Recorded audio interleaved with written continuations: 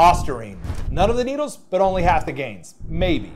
Let's talk about it. First things first. SARMs, Selective Androgen Receptor Modulators, are like steroids' trendy younger cousins. They selectively target androgen receptors in muscle and bone and, in theory, spare your prostate, hairline, and other organs. Ostarine, a.k.a. Enobosarm, was developed by GTx Pharmaceuticals in the late 90s to prevent muscle wasting in cancer patients. In theory, that's great. Less muscle loss, better quality of life. Unfortunately, outcomes weren't good enough to bring it to market, and it was subsequently consigned to the research compound graveyard. But recently, Ostarine is back on the scene with fresh clinical trials in combination with semaglutide.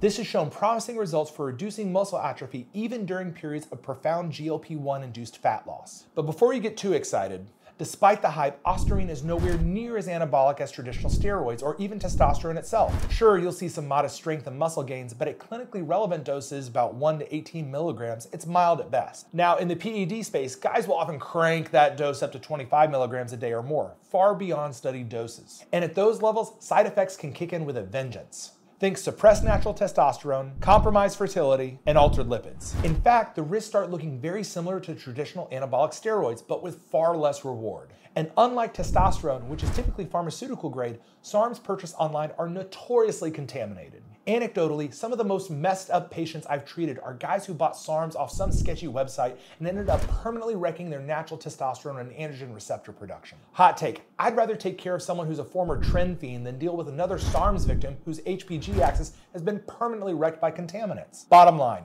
pharma-grade Ostarine is mildly effective at clinical doses, moderately effective at higher doses, but still comes with serious lipid changes, T suppression, fertility risk, unknown long-term side effects, and a nasty risk of contamination when purchased online. So if you're thinking about trying SARMs, just don't. That's Ostarine. No needles, but less gains, more unknowns, and more contamination. Choose wisely.